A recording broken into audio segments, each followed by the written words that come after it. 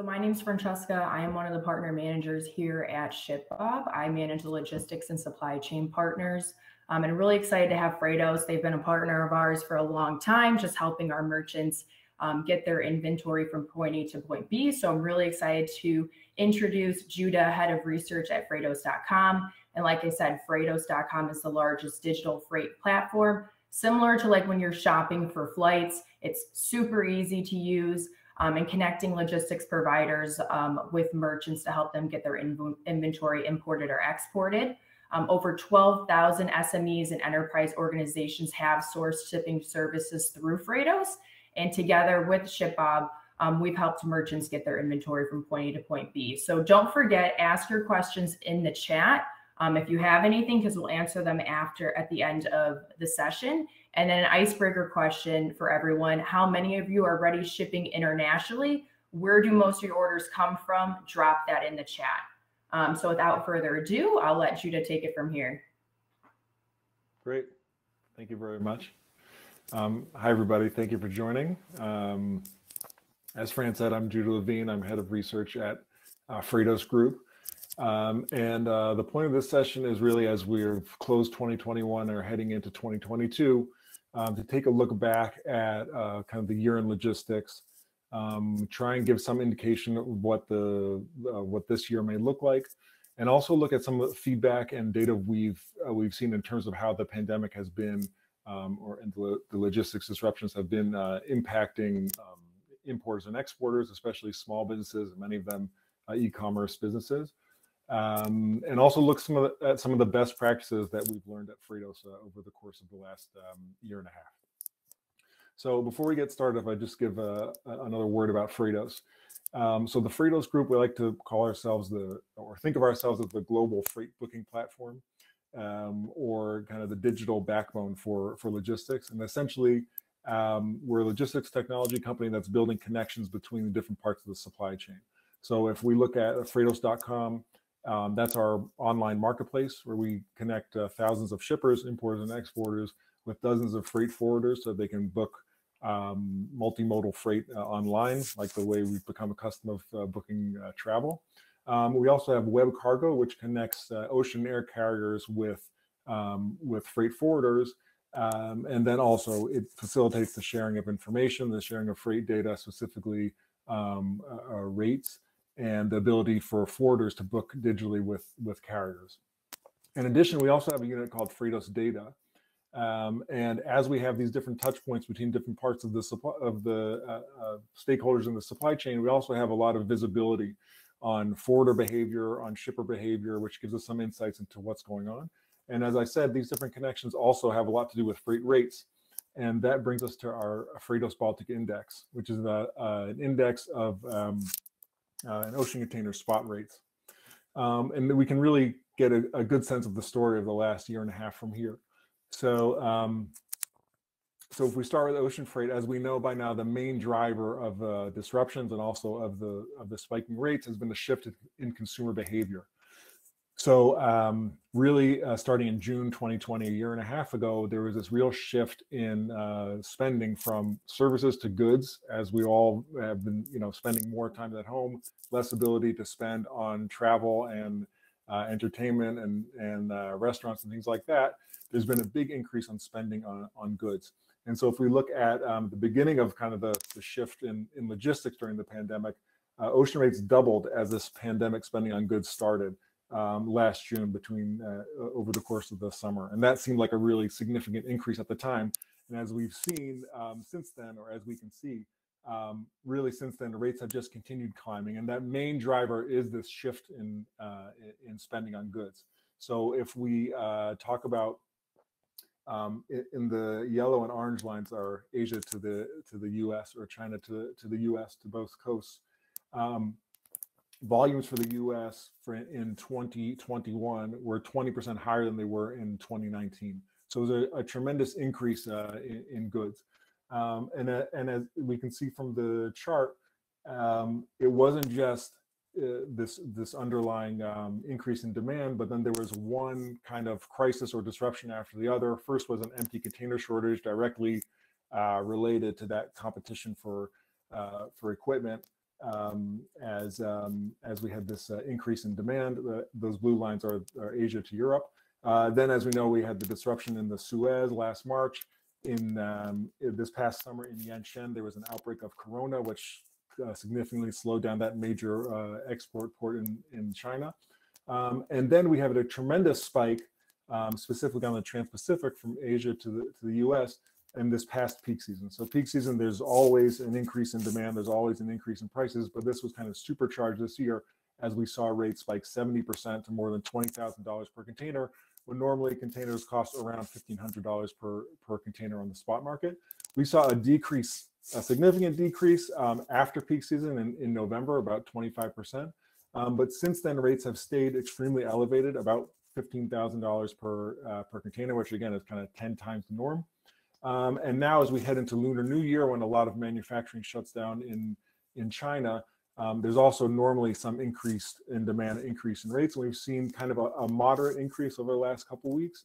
But again, rates have stayed so elevated because of this nonstop increase or shift in demand. And so, what's driving all these elevated rates is, as we said, this increase in demand. If we look at the chart on the right in gray, these are imports from Asia to the U.S. And a typical year would look kind of like peaks and valleys. There'll be different lulls and an increase in volumes towards peak season.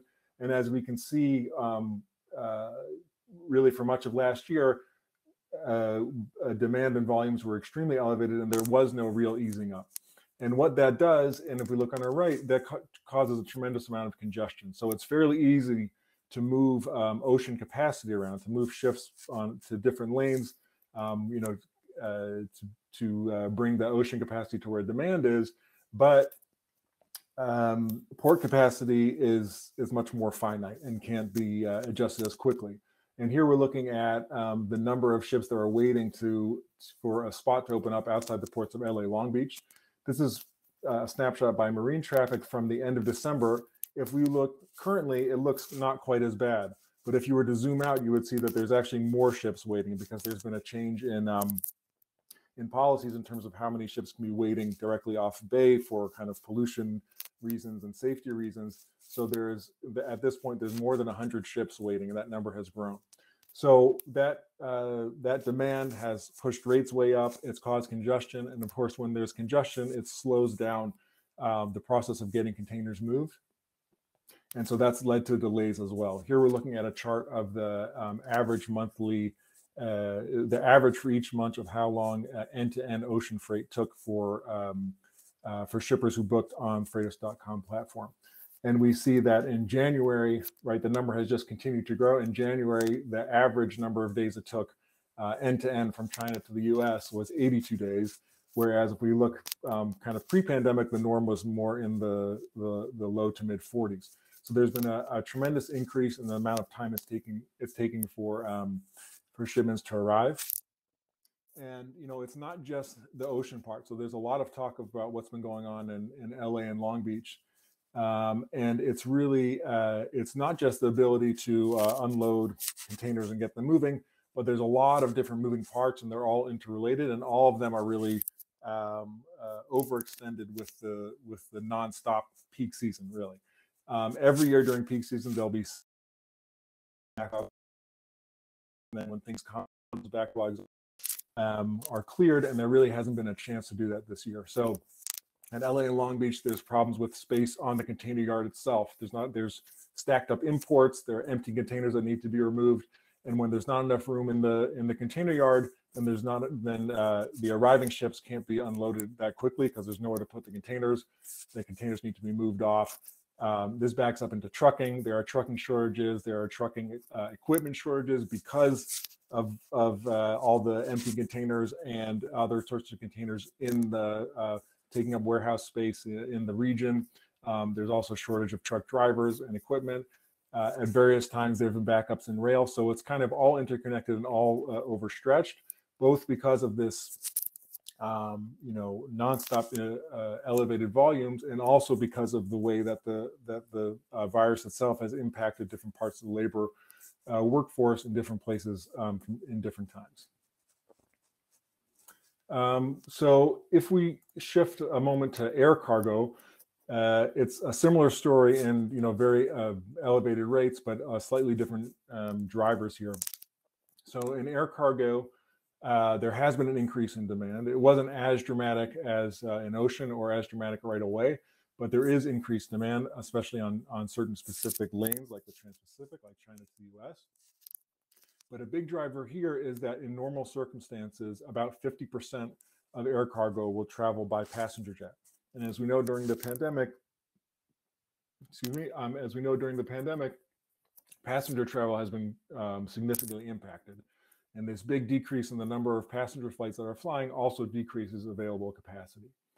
At the same time, we also have some of this increase in demand. So if we look towards the beginning of the pandemic, there was a rush on PPE, and that pushed air freights extremely elevated over a short period of time, and those rates came down. But we see even since then, there's been up and downs, but rates have continued to be extremely elevated. Here we're looking at Asia to the US West Coast.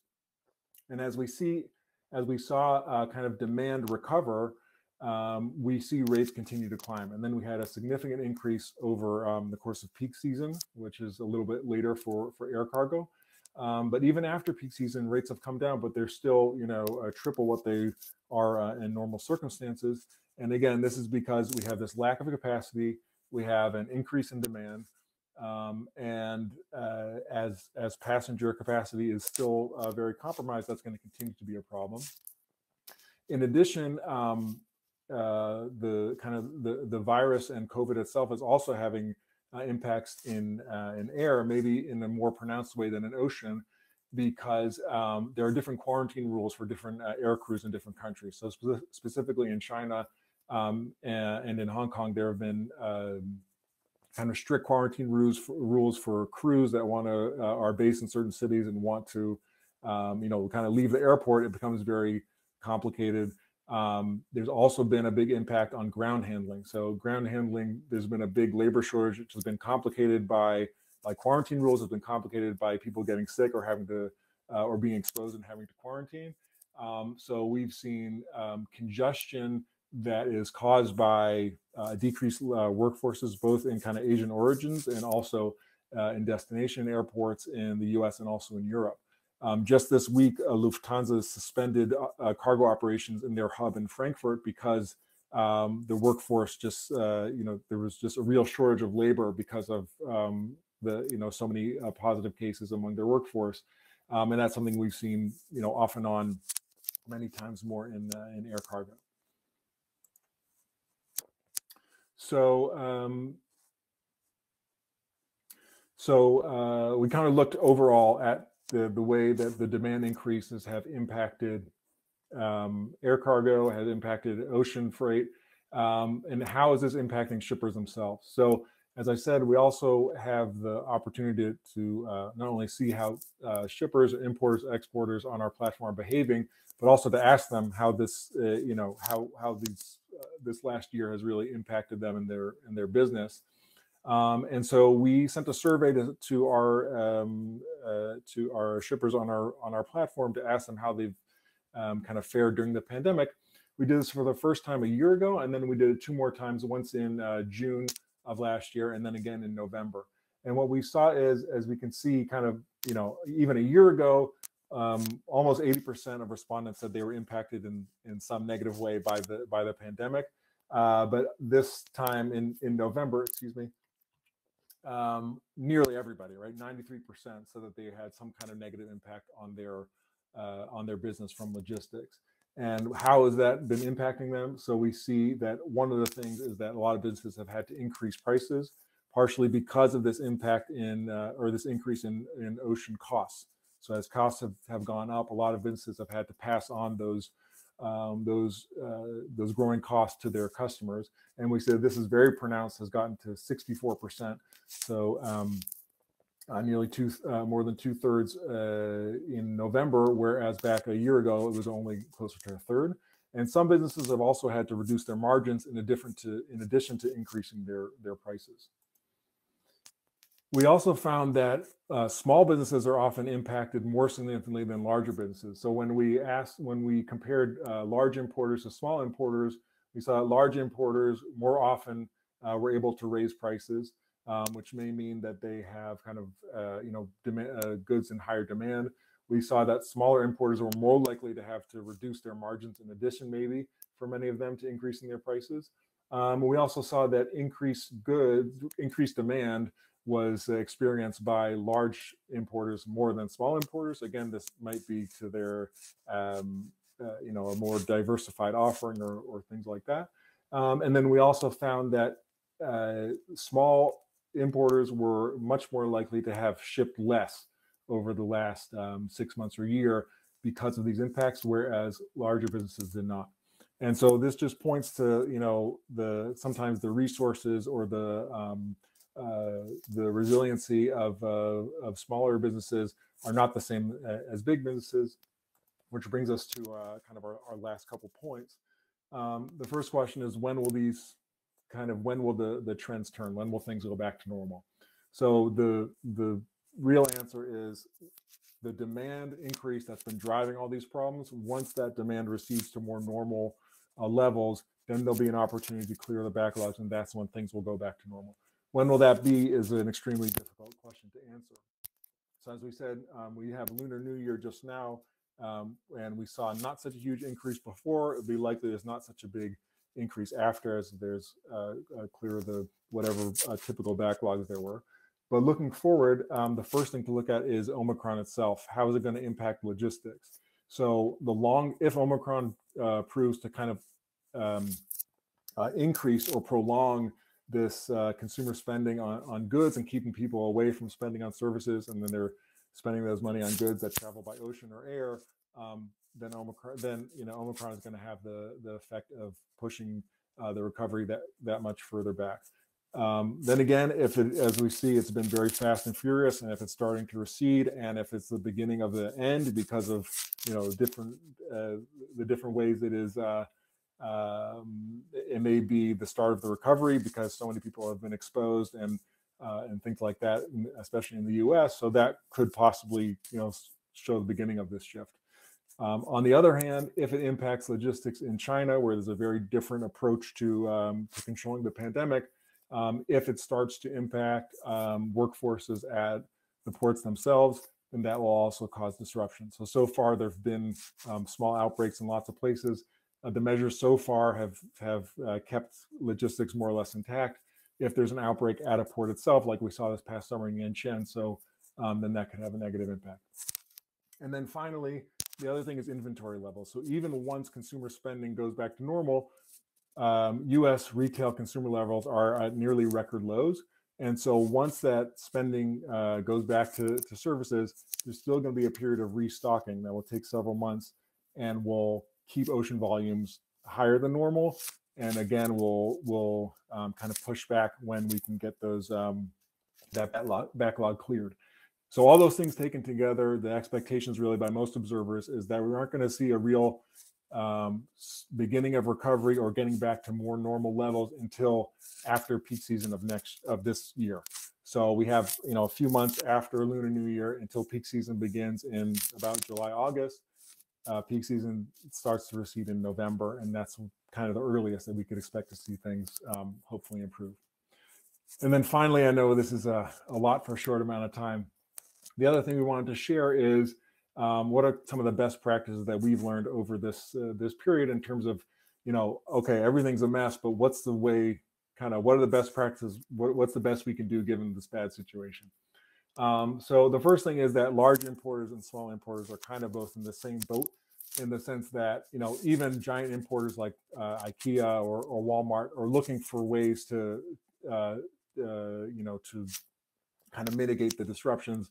The giants are chartering their own ocean container ships, which isn't a reality for most people, but it just shows that everyone is kind of suffering. And so what we found in our surveys is that a lot of shippers are trying a lot of different things. So when we put it in front of them, a lot of different options. Have you used more forwarders, less forwarders, more ocean carriers, different modes? The answer was yes to all of them. About a third had said yes to each of these very different options. But here are what some of our experts at Freightos say are some of the things we can do to mitigate. The first is to mix it up, to diversify in different ways. So on Freightos.com, you can go and you can search at different origins in different destinations. If you have flexibility of using one coast over the other, we've recently seen a shift towards East Coast volumes in some of the data.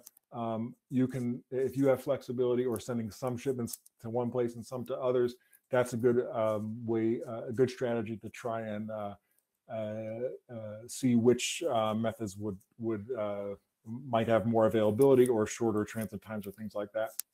The other thing is to mix it up with modes. So as we said, air is very expensive.